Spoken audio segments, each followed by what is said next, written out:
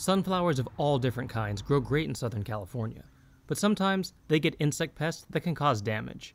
If you look closer at these perennial sunflowers, you might notice some leaves that aren't looking too good. Damage starts out with a few spots, then leaves start to look faded and splotchy with dying sections.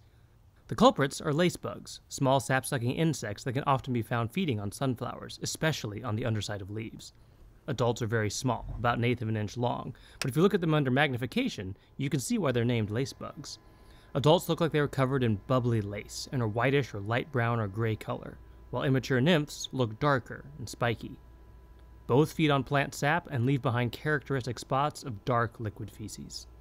If left unchecked, lacebugs can seriously damage sunflower leaves. One of the best ways to reduce their numbers is to blast them off plants using a garden hose, or better yet, to gently crush them by hand. Be thorough and look carefully for any you may have missed on both sides of the leaves. You can also remove heavily infested leaves, which is a good idea anyway since damaged leaves won't recover their original appearance.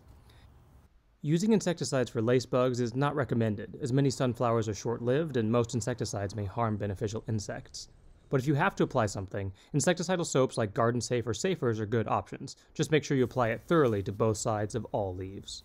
Hopefully, this information helps you both identify and manage lacebugs, and leaves your sunflowers healthy for you to enjoy into the future. If you'd like to learn more about lacebugs and how to manage them, visit the UCIPM website linked in the description.